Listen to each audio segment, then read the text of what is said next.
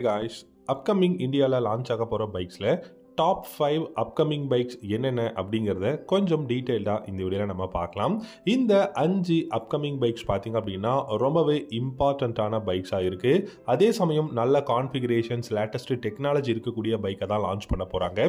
என்னென்ன பைக்ஸ் இந்தியாவில் லான்ச் பண்ண போகிறாங்க அப்படிங்கிறத கொஞ்சம் டீட்டெயில்டாக இந்த வீடியோவில் நம்ம பார்க்கலாம். உங்களுக்கு இந்த 5 பைக்ஸில் எந்த பைக் ரொம்பவே பிடிச்சிருக்கு அப்படிங்கிறத காமெண்ட் செக்ஷனில் காமெண்ட் பண்ணுங்கள். இந்த வீடியோ பிடிச்சிருந்தா லைக் பண்ணிக்கோங்க, நம்ம சேனலையும் சப்ஸ்கிரைப் பண்ணிக்கோங்க. ஃபர்ஸ்ட்டாக லான்ச் ஆக போற பைக் அப்படின்னு பாத்தீங்கன்னா இப்போ ரீசெண்டா பஜாஜ் அனௌன்ஸ் பண்ணிருக்கக்கூடிய NS 400 அப்படிங்கிற நியூ மாடல் 400cc பைக் வந்து லான்ச் பண்ண போறாங்க. இந்த NS 400 பொறுத்த வரைக்கும் பஜாஜோட டாமினார் 400ஓட இன்ஜின் பிளாட்ஃபார்ம்ல இருந்து தான் பில்ட் பண்ண போறோம் அப்படிங்கிறது பஜாஜ் சொல்லியிருக்காங்க. அப்படி இல்லை அப்படின்னா நமக்கு ஆல்ரெடி ட்ரையம்போட ஸ்பீட் 400 இருக்கு. அது மட்டும் இல்லாம பாத்தீங்கன்னா நல்ல ஒரு பெஸ்டான கான்ஃபிகரேஷன் இருக்கக்கூடிய டாமினார் 400 இருக்கு. அதோட இன்ஜின் பிளாட்ஃபார்ம்ல இருந்து கூட பில்ட் பண்ண போறாங்க. ஆல்ரெடி டீசர் எல்லாமே பார்த்தீங்க அப்படின்னா கண்டிப்பாக லான்ச் பண்ணிட்டாங்க. அதில் நமக்கு பார்த்தீங்க அப்படின்னாலே தெரியுது நல்ல பல்கியரான டிசைன் வந்து கொடுத்துருக்காங்க. டியூவல் சேனல் ABS வந்து அவைலபிளாக இருக்குது. USB ஃப்ரண்ட் ஃபோக்ஸ் வந்து கொடுத்துருக்காங்க. ப்ரீமியமான குவாலிட்டி, நல்ல கிளாஸியான ஃபினிஷில் பார்த்தீங்கன்னா கலர்ஸ் எல்லாமே இருக்கிற மாதிரி இந்த 400cc பல்சர் NS மாடல் வந்து லான்ச் பண்ண போகிறோம் அப்படிங்கிறத அனௌன்ஸ் பண்ணியிருக்காங்க. NS 400 வரப்போகுதா இல்லாட்டி N400 அப்படிங்கிற நேமில் N மாடலுக்கு வரப்போகுதா அப்படிங்கிற மாதிரியான கொஸ்டினும் வந்து சொல்லியிருக்காங்க. பட் இந்த டீசரை வச்சு பார்க்கும்போது இந்த பைக் பல்சர் NS 400 தான் அப்படிங்கிறத கன்ஃபார்ம் பண்ணியிருக்காங்க. ஸோ இந்த பைக்கை பொறுத்த வரைக்கும் ஒரு 400cc இருந்துச்சு அப்படின்னா கண்டிப்பாக 373cc single cylinder liquid gold 4-stroke 4-valve engine தான் கொடுக்க போகிறாங்க. இந்த பைக்கில் ஃப்ரண்ட்ல யூஸ்டு ஃப்ரண்ட் ஃபோக்ஸும் ரியரில் மோனோ ஷாக் சஸ்பென்ஷனும் அவைலபிளாக இருக்க போகுது. Dual channel ABS, digital instrument cluster, Bluetooth connectivity வந்து அவைலபிளாக இருக்கும். இப்போ பார்த்தீங்கன்னா ரீசெண்டாக N150 N160 digital instrument cluster கொடுத்தாங்க. ஸோ அதே கிளஸ்டர் இந்த NS 400க்கும் வரப்போகுது. நல்ல பல்கியரான டிசைனாக இருக்கும். லைட்டிங் செக்ஷன் LED தான் கொடுக்க போறாங்க. NS 200 பார்த்தீங்கன்னா உங்களுக்கு ஹாலோஜன்ல இருக்கு. பட் NS 400ல LED ஹெட்லாம்ப் வந்து கொடுக்க போறாங்க. அண்ட் நல்ல அப்ரைட்டான ஹேண்டில் பார்ஸ் இருக்க போகுது. ஸ்பிளிட் சீட் தான் கொடுக்க போறாங்க. பில்டு குவாலிட்டி வந்து எக்ஸலண்டா இருக்கும் அப்படிங்கிறது எதிர்பார்க்கலாம். ஆனால் பிரைஸ் அப்படிங்கிறது பார்த்தீங்கன்னா அண்டர் 2,30,000 எக்ஸ்ஷோரூம் பிரைஸ்ல தான் இருக்க போகுது. இந்த பைக் எந்த பைக்கு ரைவலா லான்ச் பண்ண போறாங்க அப்படின்னு பார்த்தீங்கன்னா ஹீரோ இப்போ ரீசெண்டாக லான்ச் பண்ண மேவரிக் 440 அப்படிங்கிற இந்த ஒரு நேக்கட் ஸ்ட்ரீட் ஃபைட்டர் ஒரு தரமான 400cc ரைவலா தான் இந்த NS 400 லான்ச் பண்ண போறதா அனௌன்ஸ் பண்ணியிருக்காங்க. ரெண்டாவதா பார்த்தீங்கன்னா சுசுகியோட V-Strom 800 அப்படிங்கிற அட்வென்ச்சர் பைக். இந்த V-Strom 800 பொறுத்த வரைக்கும் அப்கமிங் இந்தியாவில் வந்து 11 லட்சம் ரூபா எக்ஸ்ஷோரூம் பிரைஸ்ல லான்ச் பண்ண போறாங்க. ஸோ இது யார் வாங்குவாங்க அப்படின்னு எனக்கு தெரியாது. பட் இது வந்து கன்ஃபார்ம் பண்ணியிருக்காங்க சுசுகி அஃபிஷியலாக லான்ச் பண்ண போறோம் அப்படின்னு சொல்லிட்டு. ஏன் அப்படின்னு கேட்டிங்கன்னா இன்னைக்கு இந்தியாவில் பார்த்தீங்கன்னா நிறைய அட்வென்ச்சரஸ் அப்படிங்கிற ஒரு விஷயம் வந்து வளர்ந்துகிட்டு இருக்கிறதுனாலையும் நிறைய பிராண்ட்ஸ் பார்த்தீங்கன்னா அட்வென்ச்சர் பைக்ஸை வந்து சூப்பரான கான்ஃபிகரேஷனில் லான்ச் பண்ணிக்கிட்டு இருக்கிறதுனாலையும் இந்த 800DE அப்படிங்கிற அட்வென்ச்சர் பைக் V-Strom மாடலில் பார்த்தீங்கன்னா சுசுகி வந்து லான்ச் பண்ண போகிறாங்க. இந்த பைக்கை பொறுத்த வரைக்கும் நல்ல அப்ரைட்டான ஹேண்டில் பார், நல்ல பில்டு குவாலிட்டி. இது வந்து ட்வின் சிலிண்டர் பைக் அப்படிங்கிறதுனால 11 லட்சம் ரூபா எக்ஸ்ஷோரூம் பிரைஸ் மட்டுமே கொடுத்துருக்காங்க. 776cc liquid gold 4-stroke DOHC dual cylinder engine கொடுத்திருக்காங்க.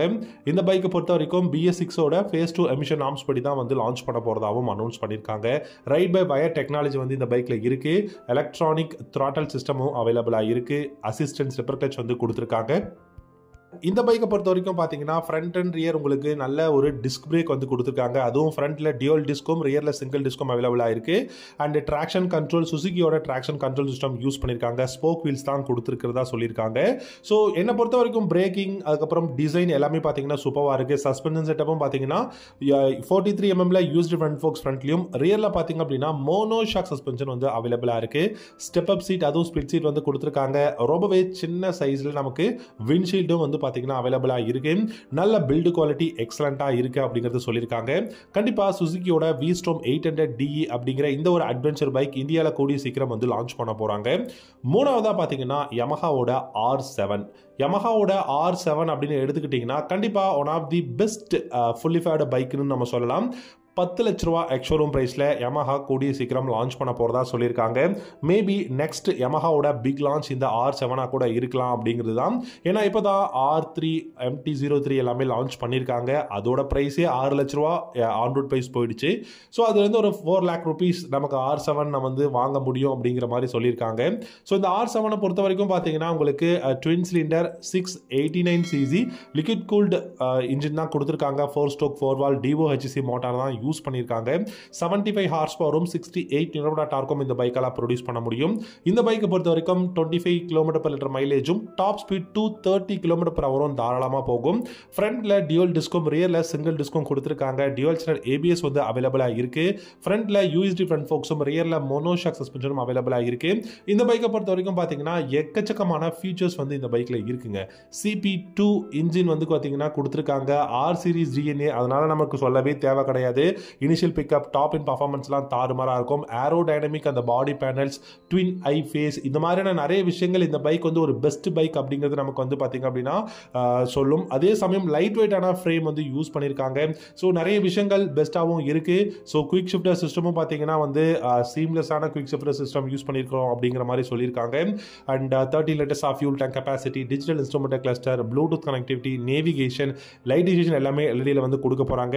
ஸோ ஓவராலா இந்த R7 பார்த்தீங்கன்னா ஒரு full power packed best features இருக்கக்கூடிய ஒரு ட்வின் சிலிண்டர் பைக்கா வந்து லான்ச் பண்ண போறதா Yamaha அனௌன்ஸ் பண்ணியிருக்காங்க.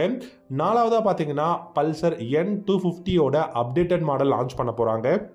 N250யோட அப்டேட்டட் மாடல் அப்படின்னு பார்த்தீங்கன்னா இந்த பைக்கை பொறுத்த வரைக்கும் USD ஃப்ரண்ட் ஃபோக்ஸ் வந்து உங்களுக்கு ஃப்ரண்ட்ல கொடுக்குற மாதிரியான அந்த ஆப்ஷனும், அண்ட் இந்த பைக்கில் உங்களுக்கு டிஜிட்டல் இன்ஸ்ட்ருமெண்ட் கிளஸ்டர் இப்போ N150க்கும் 160க்கும் கொடுத்தது பார்த்தீங்கன்னா N250க்கும் கொடுத்து லான்ச் பண்ண போகிறோம் அப்படிங்கிறத அனௌன்ஸ் பண்ணியிருக்காங்க. ஸோ என்னை பொறுத்த வரைக்கும் என்னென்ன சேஞ்சஸ் N250ல கொண்டு வர போகிறாங்க அப்படின்னா கண்டிப்பாக digital instrument cluster with Bluetooth connectivity, அதில் பார்த்தீங்கன்னா call connect and disconnect, music on and half பண்ணிக்க முடியும். இந்த மாதிரியான பேசிக்கான இன்ஃபர்மேஷன் இருக்கும். அதே சமயம் பாத்தீங்கன்னா உங்களுக்கு சஸ்பென்ஷன் செட்டப்ல ஃப்ரண்ட்ல USD ஃப்ரண்ட் ஃபோக்ஸ் கோல்டன் கலர்ல கொடுக்க மாட்டாங்க. ஆனா ஓரளவுக்கு USD ஃப்ரண்ட் ஃபோக்ஸ் வந்து கொடுப்பாங்க, அது ஓகே. அண்ட் அது மட்டும் இல்லாம கலர் நிறைய கலர்ஸ் வந்து அவைலபிளா இருக்கும். அண்ட் அதே சமயம் பாத்தீங்கன்னா உங்களுக்கு ஸ்டிக்கர்ஸ் எல்லாமே பாத்தீங்கன்னா இந்த பைக்ல சேஞ்ச் பண்ண போறாங்க. ஸோ இந்த மாதிரி ஒரு சில மைனரான சேஞ்சஸ் மட்டும் தான் பண்ண போறாங்க. மேஜர் சேஞ்சஸ் அப்படின்னு பாத்தீங்கன்னா digital cluster and then USD front ஃபோக்ஸ் வந்து கொடுக்க போறாங்க. டெஃபினட்டா வேல்யூ ஃபார் மணின்னு சொல்லலாம். ஏன்னா 1,41,000 எக்ஸ்ஷோரூம் பிரைஸ்ல தான் அவைலபிளா இருக்கு. டெஃபினட்டா இந்த N250 நீங்க வந்து கன்சிடர் பண்ணி பார்க்கலாம். நல்ல ஒரு பெஸ்டான வேல்யூ ஃபார் மணியான பைக்குங்க. கடைசியா அஞ்சாவதா பாத்தீங்கன்னா Yamahaவோட MT-07. இந்த பைக் 7 லட்ச ரூபா எக்ஸ்ஷோரூம் பிரைஸ் அப்படிங்கறத சொல்லியிருக்காங்க. பட் R7 10 லட்ச ரூபாங்கும் போது எனக்கு தெரிஞ்சு இந்தியாவில் லான்ச் ஆகும்போது MT-07 பாத்தீங்கன்னா 9 lakh rupees வரைக்கும் போயிடும். MT-03 எப்படி இந்த டைம் வந்து பாத்தீங்க அப்படின்னா ஒரு பெஸ்ட் லுக்கிங்கா வந்து லான்ச் பண்ணிருக்காங்களோ, MT-07ம் அதை விட ரொம்பவே பெஸ்ட் லுக்கிங் பைக் தான். நல்ல பவர் பேக்கடான ஒரு பைக். இந்த பைக்குமே உங்களுக்கு twin cylinder liquid cooled DOHC engine தான் யூஸ் பண்ணியிருக்காங்க. இந்த பைக்கும் R7ம் சரி MT-07ம் சரி சேம் இன்ஜின் அப்படிங்கிறதுனால இன்ஜின் கான்ஃபிகரேஷன் எதுவும் பார்த்தீங்கன்னா சேஞ்ச் பண்ண போகிறது கிடையாது. 6-speed கியர் பாக்ஸ் கொடுத்துருக்காங்க. 75 ஹார்ஸ் பவரும் 68 நியூட்டன் டார்க்கும் ப்ரொடியூஸ் பண்ண முடியும். ஃப்ரண்ட்ல டியூல் டிஸ்க் பிரேக் ஹைட்ராலிக்லையும், ரியர்ல ஹைட்ராலிக்ல பார்த்தீங்க அப்படின்னா சிங்கிள் டிஸ்கும் கொடுத்துருக்காங்க.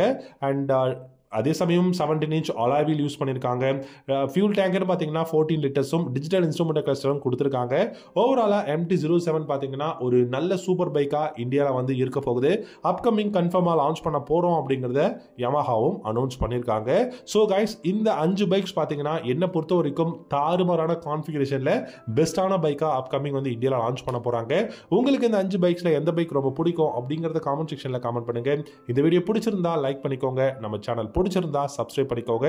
Thank you so much for watching. Have a good day.